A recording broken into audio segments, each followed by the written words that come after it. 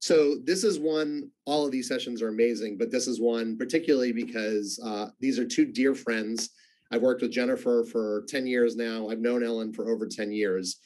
They're doing a session that is called Science Will Win, a behind the scenes look at Pfizer's digital communications landscape during the COVID-19 pandemic. And so moderating us today is Jennifer Gottlieb. She is our global president of Real Chemistry. And so without further ado, Jen, I'm going to let you take it away. Thank you, Aaron. I'm in here, I'm at home wearing my Science Will Win mask, as is my guest, Ellen Gerstein, who's with Pfizer, who I'll formally introduce in a minute. But for listening purposes, we will take off our masks, but in solidarity and in honor of what's gone on in the last year, it's always nice to be able to, wear that and feel great about all that we've done. But as Aaron said, I'm Jennifer Gottlieb. I'm the global president of Real Chemistry, formerly known as W2O. I'm here today with somebody I consider a client, a colleague, and a friend, Ellen Gerstein from Pfizer. She's the Senior Director of Content, Strategy, and Engagement and Corporate Affairs at Pfizer.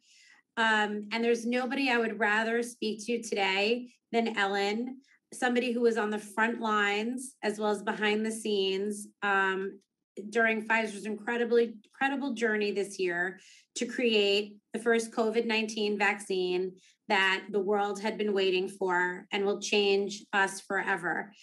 One important lens on this global pandemic that I've been thinking about a lot is what are the things that we've done or that Ellen's done that never had been done before.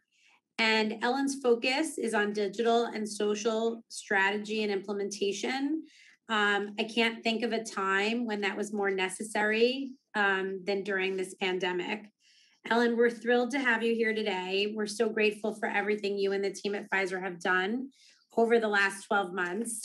And with that, I'd love to welcome you formally. And if you had anything you wanted to add to what I started with, and then we can get going in having a pretty robust discussion so we can get a bird's eye view into what it was like. Well, thank you, Jen, for that lovely introduction. And thank you to everyone in the Real Chemistry team for having me here today. I'm really excited to be able to share a little bit about what life was like behind the scenes for the communications team at Pfizer. Thank you. So it's interesting, I've worked with you before just during South by Southwest, Ellen, and you've always come with such great innovation in mind, as well as kind of what's next in social and digital. But never before was it under the auspices of something so important, life-changing. And I've personally never been prouder to be in the pharmaceutical business and industry. I've been saying that a lot. I know you feel the same. So the development of the COVID-19 vaccine was a historic moment for the world and for the healthcare industry. Can you just tell us a little bit about what it was like to be part of that team overall and specifically related to your role? Well, team is the opportune word there. From the first moment we started working towards the goal of eventually bringing products to a response to the pandemic, we formed a team, and that started with daily meetings, and it evolved into a group text and other ways to stay in touch. And I think that was one of the secrets to our success, is that we formed a table and we made room for various individuals to be at that table. And it was somewhat unique that social and digital had a seat at the table from the beginning. And it really helped to shape our response and make sure that what we were putting out there was something that our followers and our audience would find useful in the moment. Absolutely. It's interesting, having worked with you and watched from afar, I saw certain areas of Pfizer's team, both from, I call it like from bench to bedside, or from, from the lab, right? All the way through to manufacturing, like everybody working together.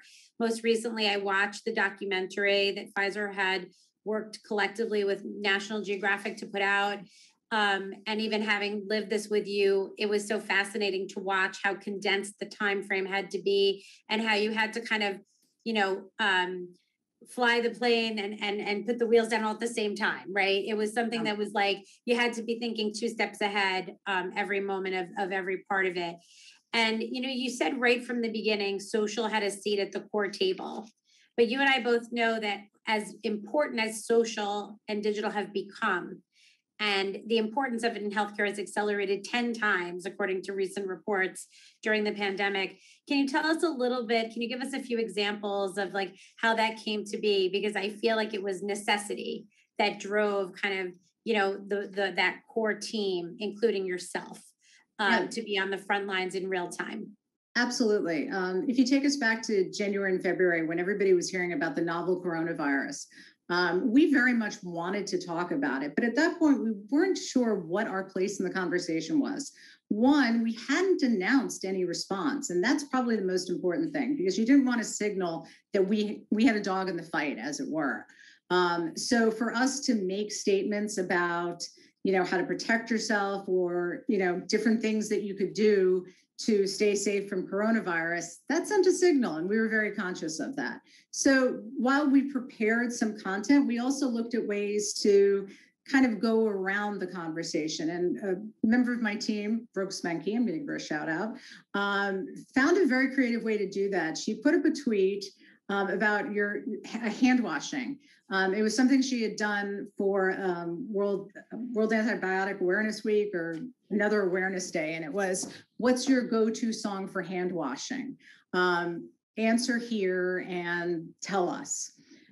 It performed very well, but a member of senior leadership saw it and said, that's really great. We need to be doing more things like this. We need to position ourselves as a trusted voice in the conversation and a company that cares about finding a solution.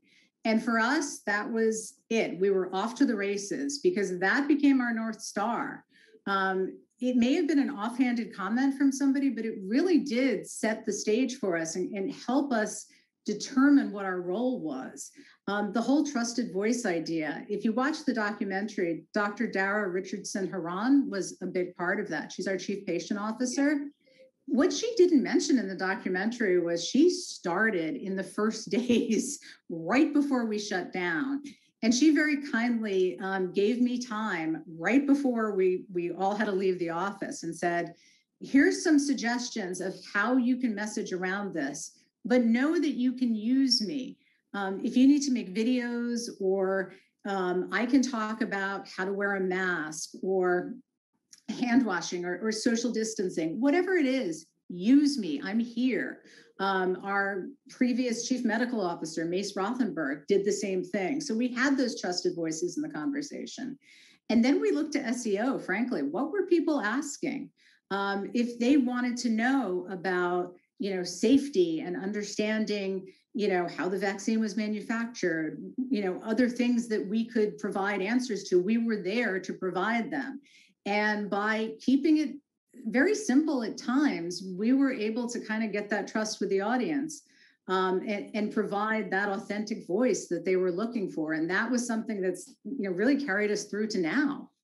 Absolutely. It's so interesting because, we always say mother is the necessity of, invention. I think that with the vaccine, but also with the digital piece and the social, the world was watching, and the world was asking, and the world was inquiring. And it's like, I think that you guys had to authentically respond, right? It wasn't a should we or should we not. It's like, how do we engage in this dialogue that is happening online in real time to ensure that we have a voice, right, in the situation. And one thing that you and I have talked about is we talk a lot about social media and digital media. Those are large words because there's lots of different facets to that, right? But we talked about owned media, right? You and I talked a little bit about the fact that, there is, you can put information out and people write their stories, or people will tweet about something. But I found that you had to really embrace your own channel, your own voice, your own thing. And I know part of that was with the pledge that you put out. So I'd love to talk a little bit about the pledge, and then maybe talk a little bit about what other own content you found as you looked at what people were absorbing and needing, and found yourself responsive to that. Yeah. And the pledge was something that was terrifically unique and something that we all kind of questioned up until the morning that it happened, whether it would actually work. And I mean all the aspects of it. The idea that these competitors would come together and say, we are in this for the right reasons. Our goal is to put the science first. We are looking to make sure that we are here for the common good. And we are pledging to let the science guide us. We did something fairly unique, which was and very untested in the social space. We did a handshake where we started off by saying on our Twitter channel, we pledge to follow these guidelines. Do you, and I think we handed it off to J&J, and apologies if I don't remember the exact order. Do you, J&J, agree to follow this pledge? And it went company to company, with each company tagging the next one in line until we got to the end. And it was, we had our hearts in our throats, and it's not the most dramatic thing that's ever happened. But if you're a social media manager, you know that a lot of times somebody's going to drop the baton and, tag the wrong account, or, Sure. somebody went to get a coffee and they forgot to, do it. But everyone went through with it, and the pledge was carried through in a Twitter handshake. And that was really exciting. Another great moment was when, and this is, again, really simple, but it showed our seat at the table. When we announced our partnership with BioNTech, we knew that mRNA was not something that the average American was going to understand, much less a lot of journalists. We knew there was some explaining that needed to be done. So we set up a Twitter thread that stepped piece by piece how an mRNA vaccine works. And we issued it the morning that we announced the partnership. That night, we saw a number of news programs refer back to it by saying, this morning, Pfizer tweeted, that our own channels were generating earned media was incredibly, unique.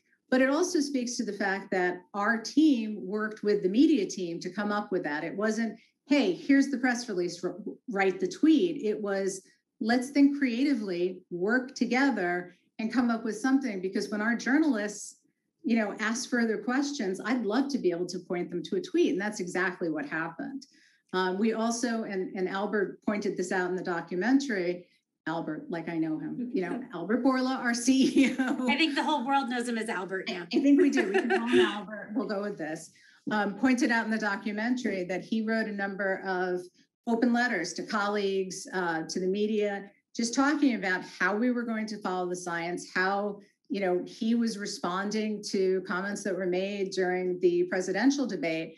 And those generated a lot of earned media. Those were picked up, and they came from our channels. That was an interesting moment for us, because we saw the power of people coming to the Pfizer channel. And you speak about reputation.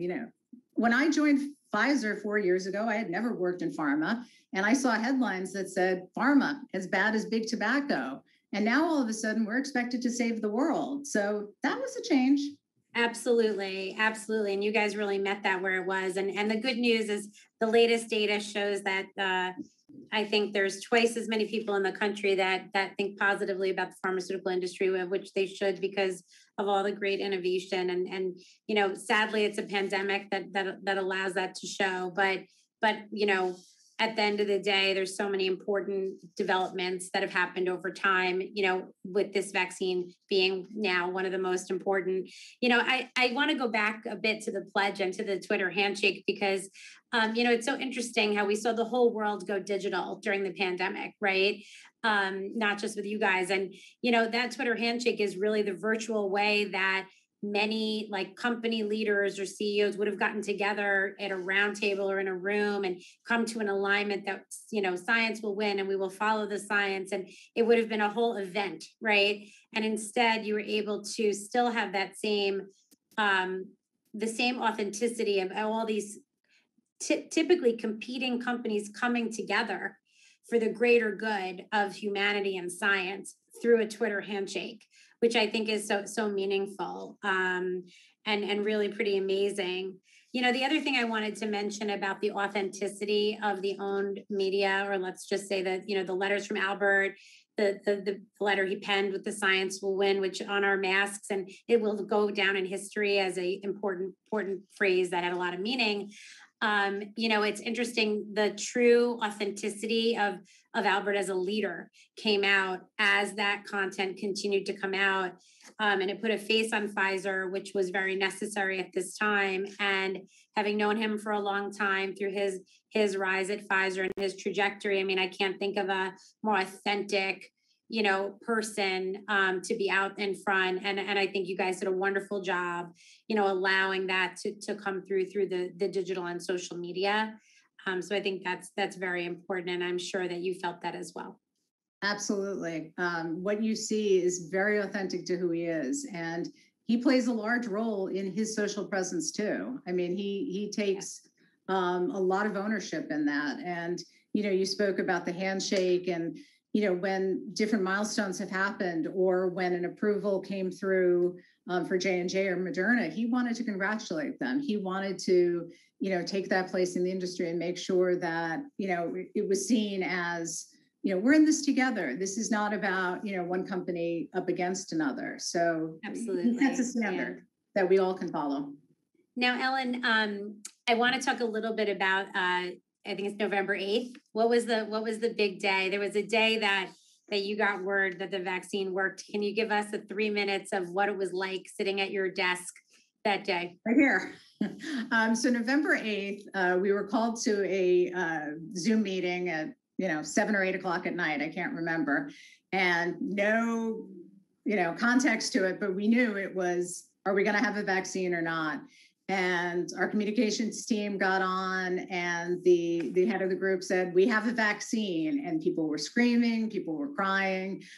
We knew that the executive leadership team had just gotten word, and it was just an amazing moment. But, that's when our job started, because we had prepared a lot of materials for that announcement, but then it was go time. And many of us stayed up all night just because we wanted to. We couldn't really sleep. We just, I was sitting right here getting everything ready and prepping everything. And as we got to the morning, I remember it was about 6 o'clock and I'm looking out my window. I'm watching my TV over here. I'm looking at the clock and I'm thinking, in this tiny little room, my bedroom, the world's about to change. Really, in 45 minutes, we are going to be in a different place. We're going to go from hopeless to hope because of the work of my brave colleagues who have given up so much of their lives to build this vaccine. And I watched the TV.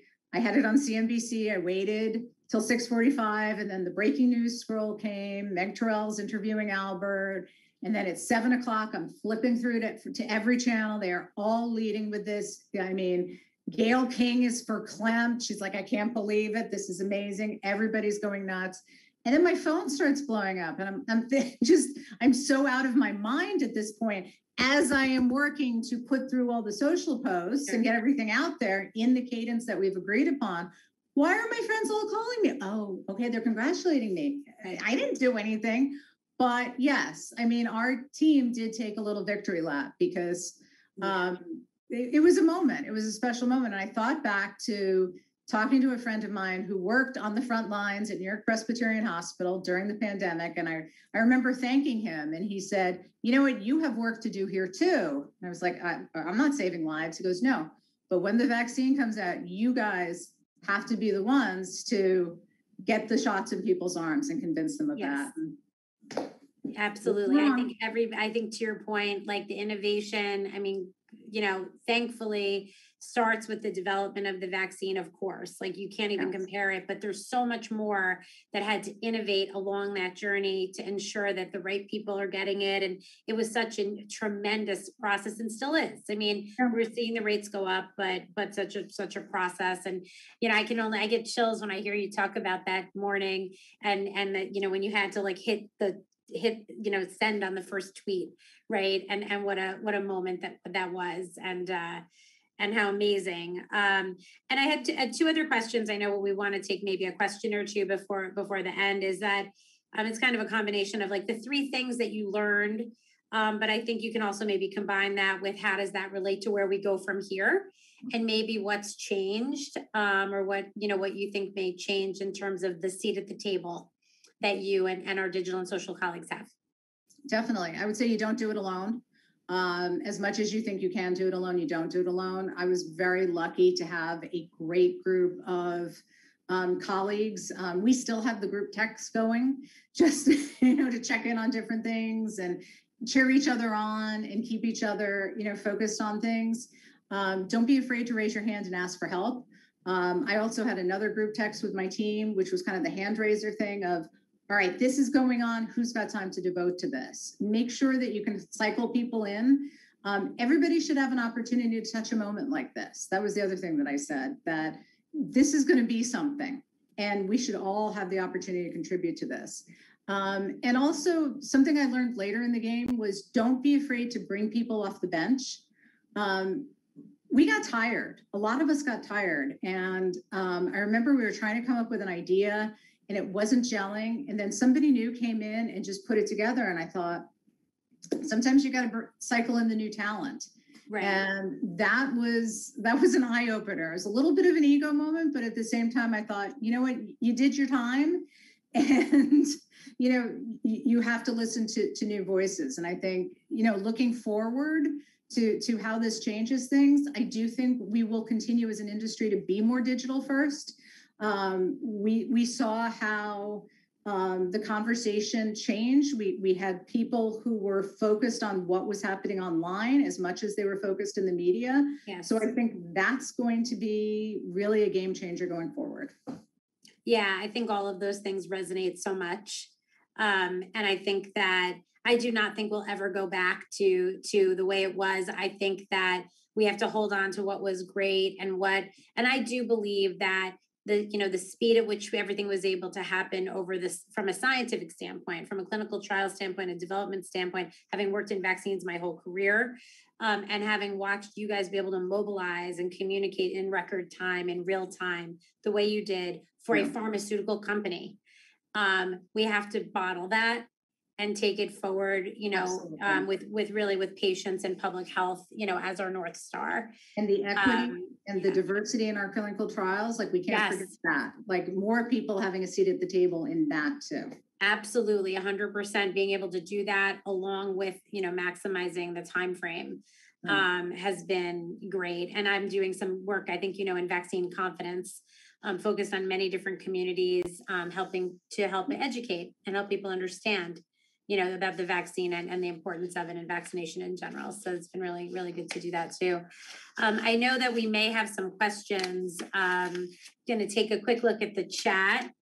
One question, Ellen, is how, in terms of employee engagement, I feel like you also had a wonderful employee engagement and advocacy, a lot of pride from people during this. Can you talk a little bit about how you were able to mobilize that? And I will be talking about that tomorrow. I know, I saw you're on another panel. Yeah. That was something that we launched an employee engagement program in March of last year. And we saw it exploded. People wanted to cheer the efforts on. And it was across the board. It wasn't just announcements about the vaccine. It was when we had a video about James, the Iceman, the employee who put the ice in the containers that held the vaccine before it was shipped off. We did a video on him, and James became a Pfizer celebrity. It was everything involving this effort. People wanted to cheer it on. They wanted to be a part of it. Just people had such pride in the organization. I mean, yes, anything that Albert said, people got behind that. They wanted to share it and show that we were behind those efforts. But on their LinkedIn channels, on their Twitter, you could see that people are starting to even write their own comments on things. And the pride that they were taking in things was just inspiring. And I'm glad that we were able to give them that content because, as you know, in pharma, that's not the easiest thing. So Absolutely. tune Yeah. in tomorrow because I'll have even more comments on that. I know. I was excited to see that you're like a South by Southwest celebrity again this year, Ellen. I think you might have record amount of panels, with good reason. I can't think of a more important topic even at South by this year than how we've navigated through the pandemic. Well, I think we might be coming up on time. Is there anything else you wanted to add, Ellen, in terms of this experience? I can just say I'm grateful for the support of my team, but I'm as grateful for the support of our followers and our audience who also cheered us on. I read the comments. I always read the comments, and sometimes it's with a little bit of trepidation, but I was incredibly grateful to see so many people cheering on Pfizer through the process. It gave us, such a lift. I will also say, especially seeing people like you, Jen, people in the industry who knew what we were going through, who knew what those late nights and those early mornings were. And when you guys said, you guys are killing it, we knew that you knew what it was like. So that was incredibly humbling and made us feel very grateful for your support. So I thank you for that. Absolutely. I think I'll conclude that. I see Aaron's coming back to visit with us. I think I'll conclude that by saying a huge thank you to you and all of your colleagues at Pfizer. The same thank you I would say to the healthcare workers, the frontline workers, everybody who was working through the pandemic, whether it was to keep us all going. Right. I would say that we, I know I speak for many people that everybody's so grateful for everything. And I know that you have not gotten a lot of sleep in the last 12 months. I know that nobody, in fact, it's in the documentary, multiple people said they remember the day they told their families, I will see you when I get this done, when I make it happen. And I know that, and, we're just so grateful. I'm so grateful that you were able to make the time to come speak with us today and give us an inside view into how you guys made this happen, how you brought the vaccine to market, and we'll continue to root for science will win, because science is winning. And we're going to get through this.